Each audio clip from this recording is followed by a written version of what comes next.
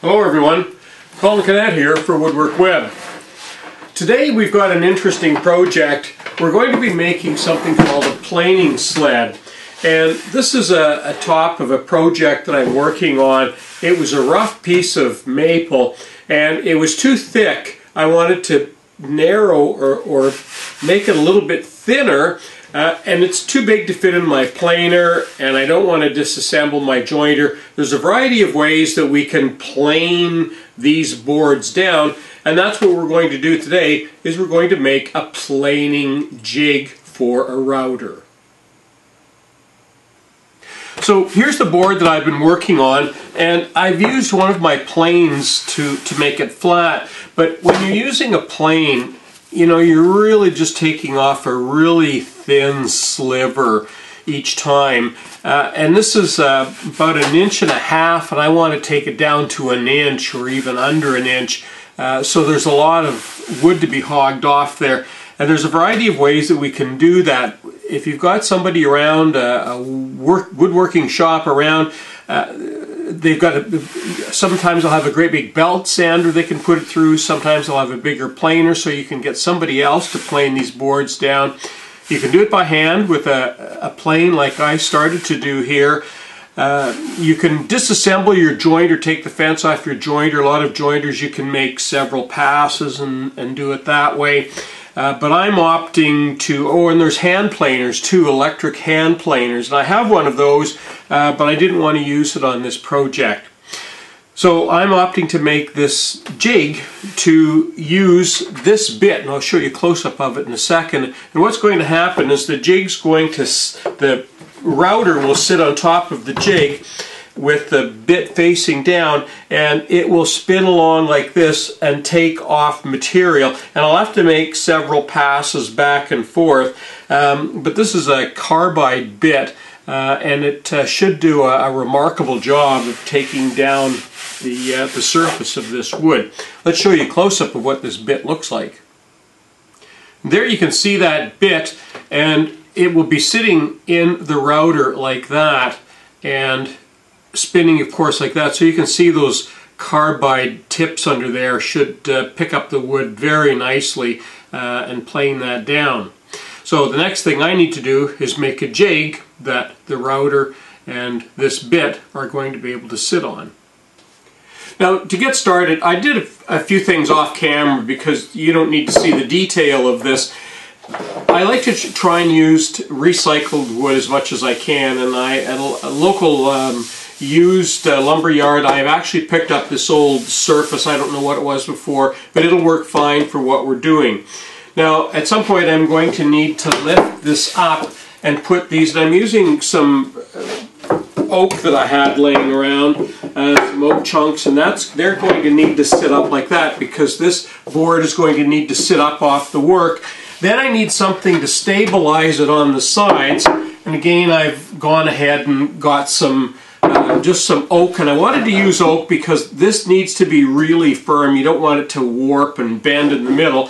So I've done that, and basically what's going to happen is the router will sit inside of that and move back and forth on this track. And so now I need to go ahead and start fine-tuning the bits that I've cut and put this all together, because the track in here needs to be the same width as this router so that it won't go back and forth. It wants to just run back and forth up and down the track. So I need to cut a slot in here for the bit to go through, and then I need to fasten all of this wood down. So let's go over to the table saw and we'll start trimming down our base first of all and make it a little bit narrower than what it is right now. Now, before I get started, just a quick word on safety. First of all, I've taken my guard off here, first of all so that you can see the cuts better, but also because I'm going to be doing a drop cut, and I'll show you what that is in a second. The other thing is make sure your blade, when you're cutting on your table saw, is only 1/4 to 1/2 tooth above the material. And we do that for two reasons. First of all, safety. We don't want to be losing any digits. And also, the saw blades cut better when they're at a low angle like that. And of course, when you're safe, when you're feeling safe, wearing safety glasses and taking your time and using hearing aids or hearing protection, it helps you slow down and take your time and make sure that you do everything safely. So I measured the fence at 15 inches, and I'm going to go ahead now and we'll make that first cut.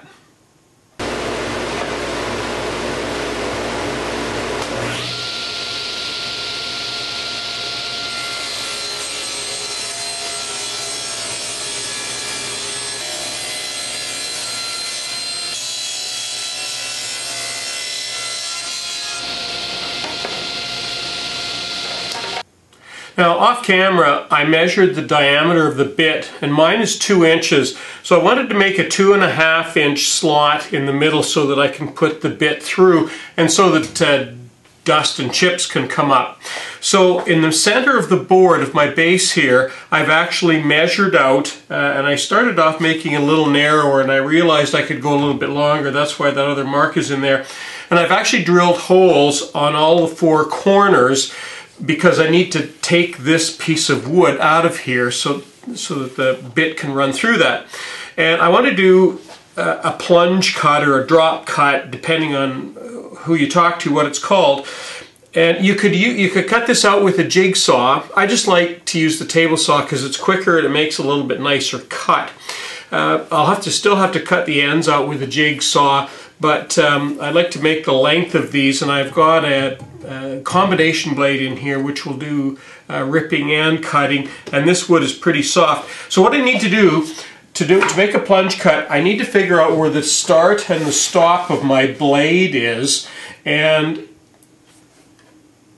right there, and all I want to do is make a little mark with a piece of tape, and I want to bring it past that so that I leave a little bit of room for error so I don't go too far beyond. And I need to do the same thing on the front side where the plunge is going to be. And in that case, looks like I already have a mark there. And that's going to be that. Now that tape is actually high enough that it shouldn't interfere with the wood when I'm rubbing, when I have it up against the fence. Now the next thing I want to do is measure from here to here, and that's actually 6 inches. And that's going to be right there. And now what I'm going to do is drop that all the way down. And I want to move this so that it's going to be, this is going to be in line with that. And that was the side there. So that's where I want to bring that up. I'm just going to put a little mark there. And we'll do the same on this side.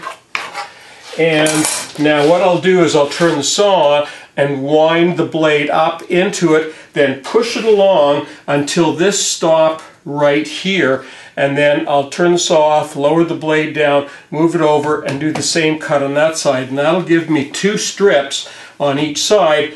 Then all I need to do is clean up the edges a little bit and cut across the end, and that'll get that slot out of there.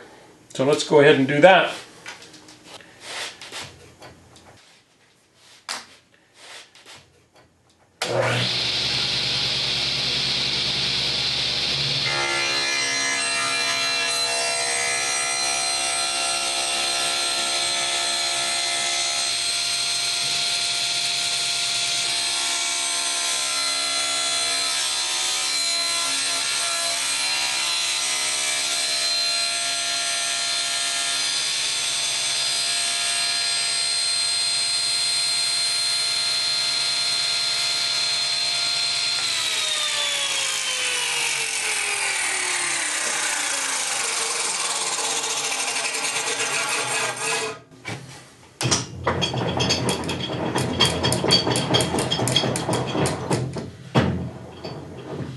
Now I'm going to move the fence over.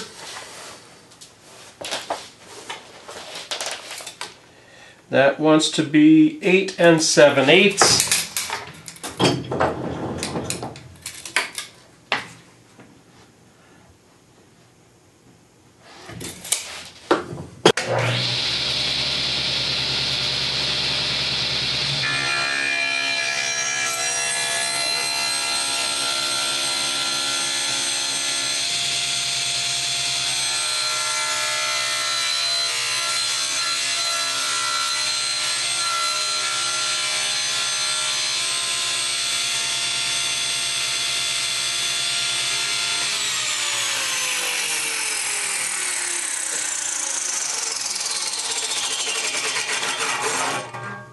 And now all I need to do is finish off the ends. I'm going to do that off camera with my little jigsaw. You don't need to see that.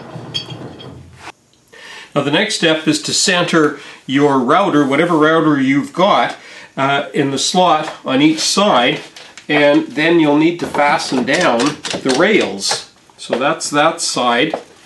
Let's move down here. And this doesn't need to be absolutely critical at this point, because we're going to be putting the other bar on here in a moment, and we need to leave a little bit of area there for it to move back and forth on, just a little bit. So we'll be doing that, and that's going to be, this is what's critical here, is moving this back and forth. So I'm just going to go off camera now, flip this over, and put probably 4 screws in here from the back side.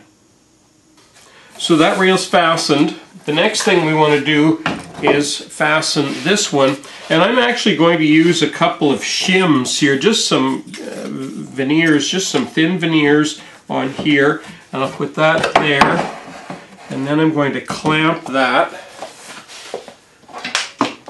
and then I'll run it down the other end with the veneers and clamp that, and then we'll be able to fasten that rail down as well. So let's run that down this side, put those veneers in. That just gives us a little bit of wiggle room there. Okay, and I'll flip this over off camera as well, and we'll put 4 screws in the back of that one, and then all we have to do is attach the feet, figure out the height for the feet, and we're ready to start using that little jig. Now to check the height of the feet, I actually installed the bit on the router, and you always make sure the router's unplugged when you're changing bits.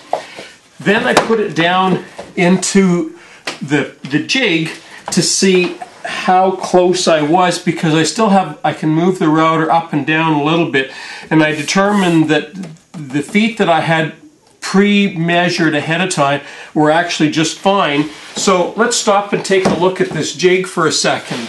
So that's what it looks like. It's a slot with 2 bars on either side, and you notice that I made the bars on each side low enough that I can actually control the router. It's not bumping up, the handles are not bumping up against it. So it's very easy to hang on to, and that's important. Underneath, there's just 2 feet, and that's all. They're just fastened down. You can see the screws there that hold the 2 rails on top, and there's the 2 feet. And now all I have to do now, and there's the wood underneath. You can see the wood underneath that I'm going to be planing down.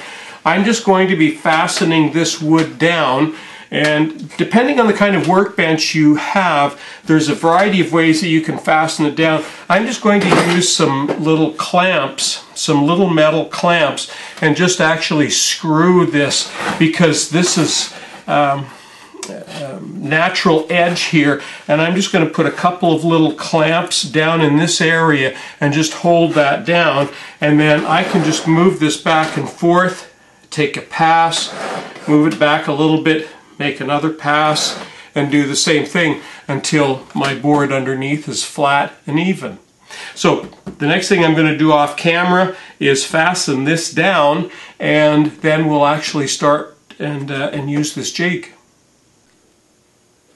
There's one last little detail that we need to do. We need to prevent this from going all the way back, so we need to put a stop back there on the front and the back. And I'll do this side here, and then I'll do the other side off camera.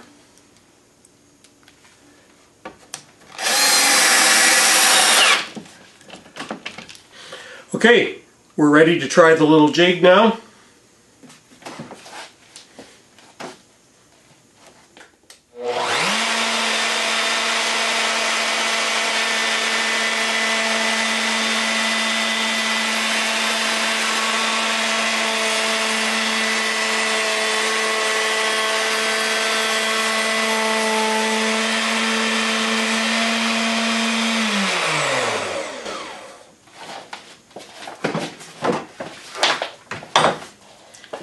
Okay, let's have a look at that.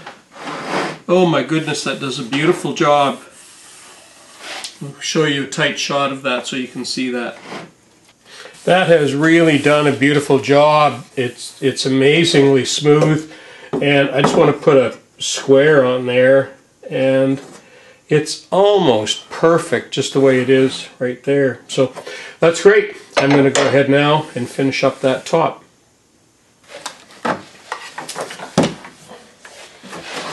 And there's that top. Take the jig off, and a couple little pieces here and there that I can easily take off. That's amazing. I can. All I need to do now is sand that down. So that's all it takes to plane a board flat. And if you've got a longer board, you could actually turn this around and go across the board so that you could do the whole length of it. So there's lots of ways that you could use this kind of a jig.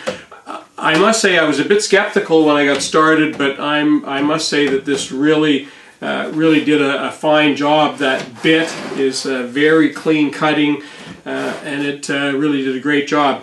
So that concludes our video on making a planing jig for your router. And if you're new to us, we ask you to subscribe to this channel. We ask you to go to WoodWorkWeb, because there will be an associated article that goes along with us.